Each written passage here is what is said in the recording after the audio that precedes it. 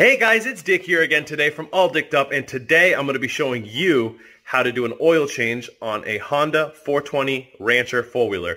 And I'm going to be showing you everything you need to know about servicing and kind of giving it the once-over to kind of save you some of those dealer fees and those trips you don't really want to make. You can definitely do this yourself. I put this at a lower skill level. I've been doing this kind of service on my four-wheeler since I was 10 years old, so I'm hoping this helps you out. This is my experience with Hondas, and I've never had an issue with any of my Honda four-wheelers because I keep up on this service. I do it twice a year, no matter what, no matter how much I ride it or don't, I do this. So I hope this video helps you. If you can, please like and subscribe. It really would help me out, and maybe give this video a share. Thank you so much.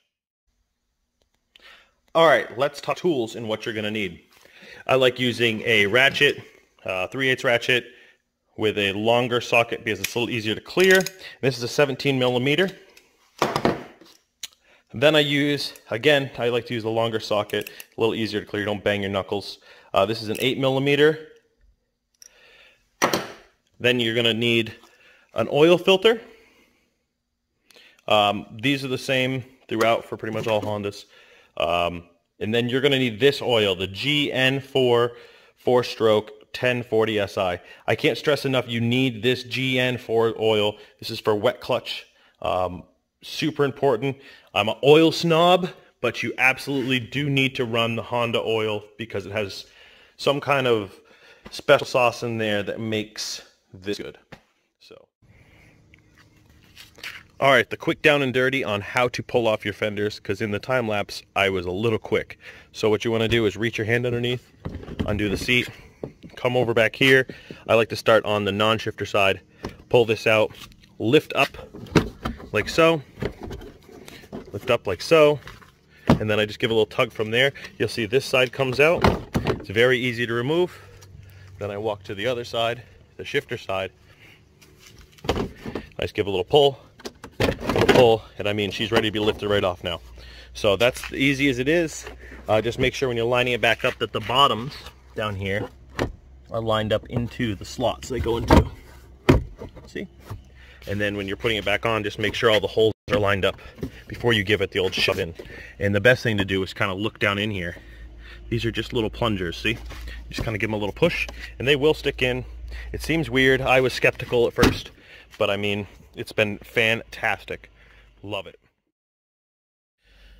So the first thing you need to see is me pop off this fender, and then I check the air filter. But you need to pop off these 4 points to check it, make sure it's clean, put it back in. I forgot to record that part.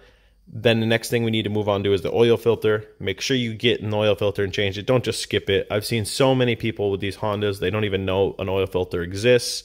Changing the oil alone is not enough. Definitely change that filter. You'll be able to see it in a little bit that it is just disgusting. You really need to change the filters. 3 8mm bolts, and there's a 17mm for the engine on the bottom. Here it is right here. You're gonna see it. It's not looking good. And see, you could tell it's real gross. Then you want to put the new filter on the cover of the oil filter cover, not inside the engine. And then you just slowly put it in and tighten up the bolts in rotation, and just tighten them up 17 pound-foot or just snug tight. Don't over tighten those. They won't need a huge tight. They just need to be snug. Then I go over here and fill the oil up. Make sure you use Honda oil. I can't stress that enough. This rig is a wet clutch. If you have the electronic version, you will need 4 quarts or a little bit under. This model took about 2 2/3 quart to change the oil. As you're going to tell, I fill it up with a few quarts, 2.5 quarts, and then I start it up, and then it needs just a little bit more. So that's why I say it's 2 2/3 for this Honda foot shift model. The electronic shift does take more. The case is a little bit bigger, but it's a very easy process. This should save you some money, and you pop back on those fenders, it's good to go. A couple things I want to talk about is there's an exhaust bolt on the bottom of the rear exhaust. You do want to undo that and then plug the exhaust hole and rev it up a little bit. Make sure you do it when it's cold. Also check the coolant when it's ice cold. I just say overnight, first thing, just pull off that radiator cap, check it, make sure it's clean, there's nothing, no debris and stuff in there. Close it back down. Just make sure the tank is full, and that should do it. So thank you so much for watching. I hope this video helped you out.